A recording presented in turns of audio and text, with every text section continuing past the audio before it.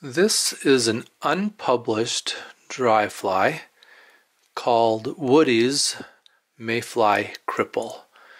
It was developed over a number of years by Cecil Woody Woodman. I'm tying it on a number 14 3x long bent shank hook. It's probably about the biggest you want to tie it. I suppose you could go to a 12, but tie it down to as small as you want. And Woody is actually a micro fisherman, so he ties his down on 20s, 22s, 24s, even maybe even smaller.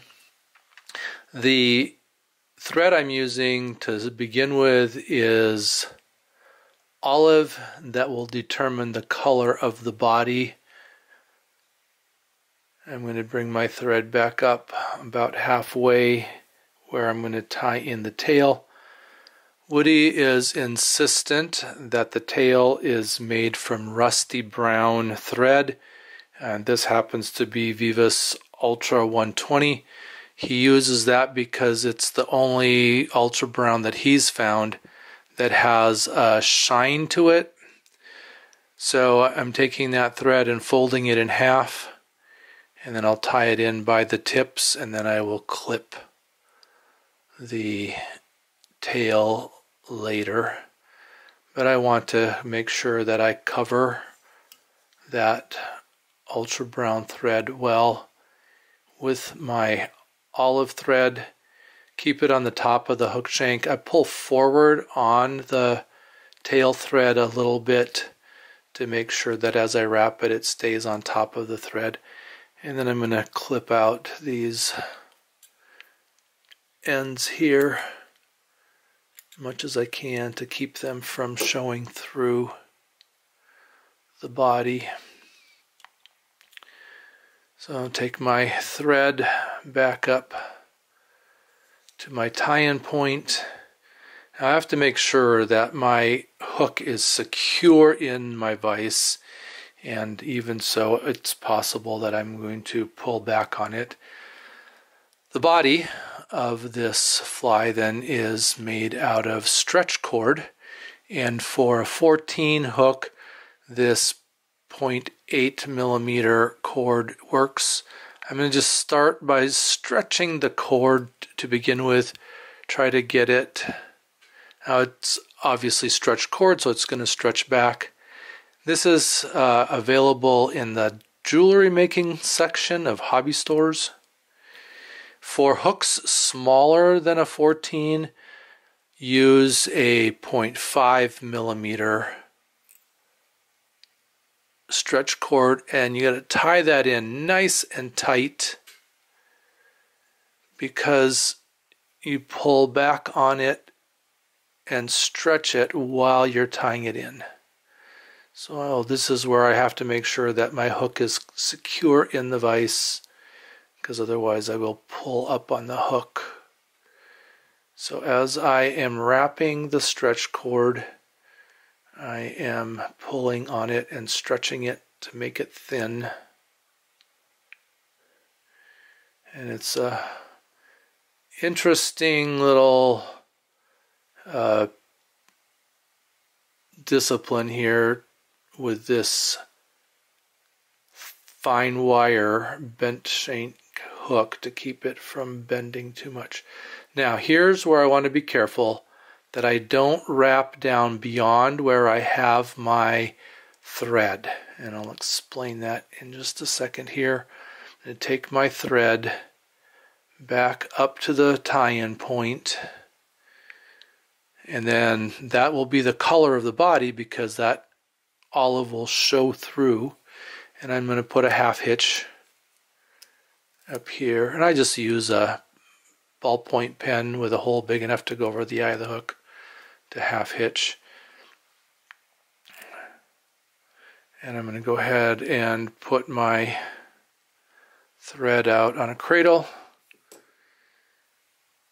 I'm going to start wrapping by hand until I get past the eye of that hook, and I want to pull really tight on that stretch cord, get it stretched as fine as I can get it And then I want to make sure that that first wrap is on the olive thread, that it is not on the hook shank, because I don't want a bubble at the back. If I wrap here and I actually get my stretch cord on the bare metal, it will actually look like a bubble at the base of the body.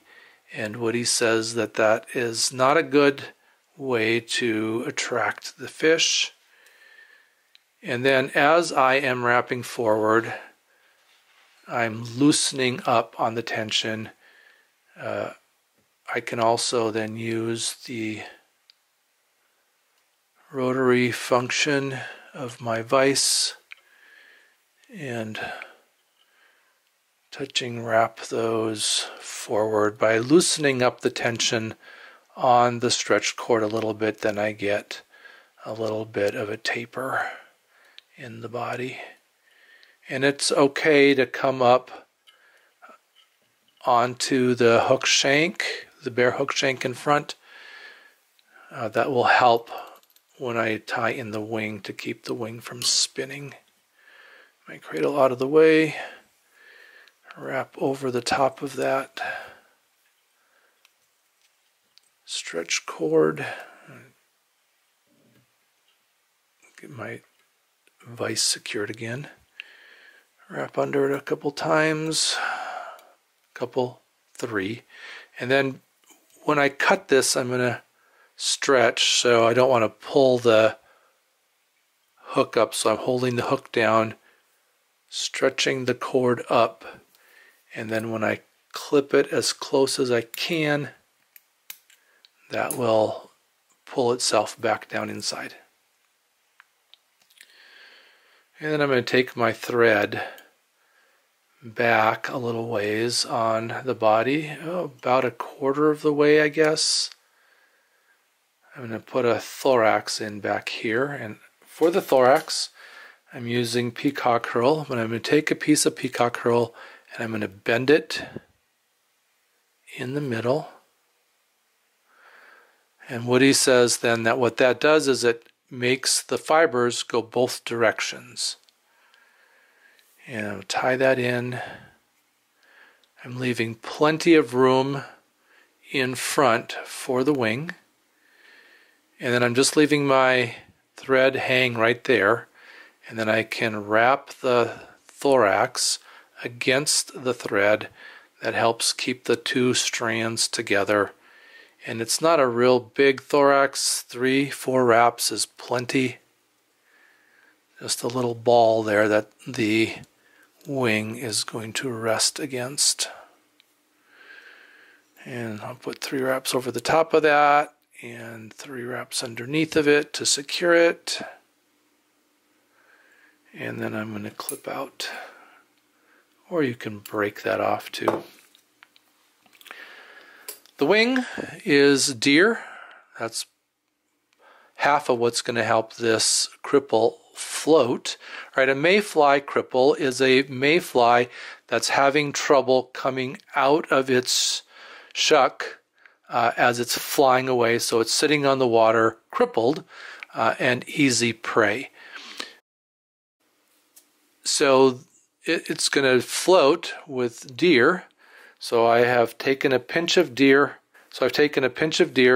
Put it in my stacker. I'm opening the stacker so that the tips are going to be on the eye side of the hook. Pull those out.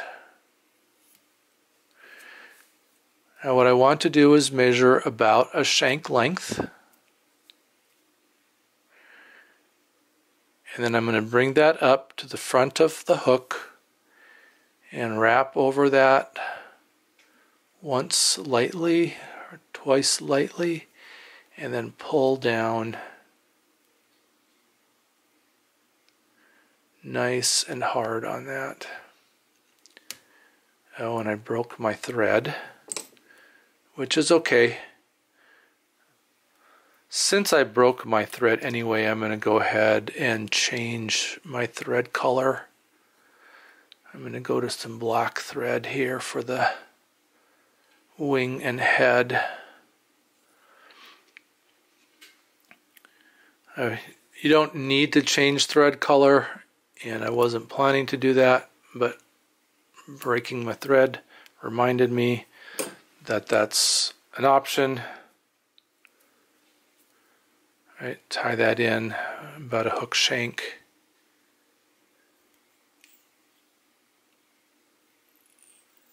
Loose wrap, couple loose wraps, and then pull down tight without breaking the thread this time. And then wrap some tight wraps on that. Wrap underneath, help it stand up just a little bit.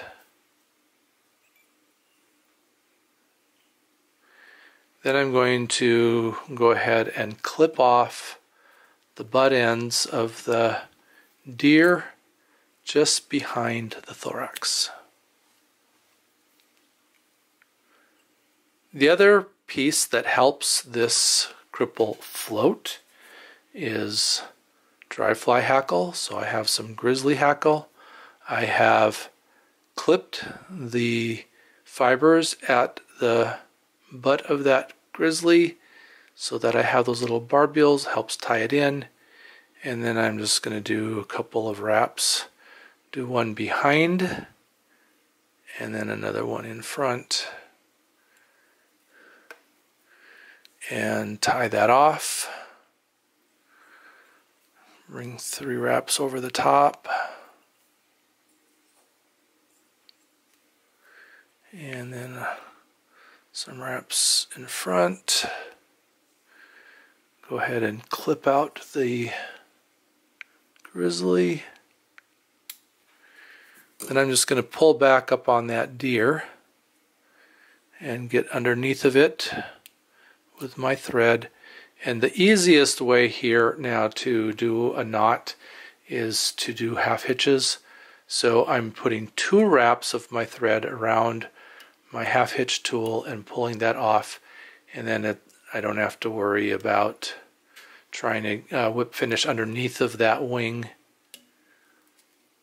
But these are called double half hitches, and I'm going to put 3 of those on.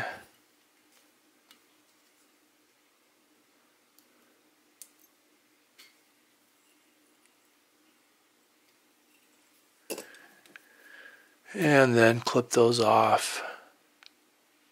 And I suppose if I was being a little bit more particular about this being a dry fly, I should have put that hackle on with the shiny side towards the hook so that those hackle feathers would have bent forward, but I think it's okay either way.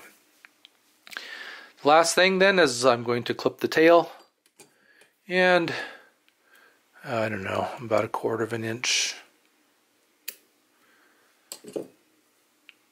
So this then is Woody's Mayfly Cripple.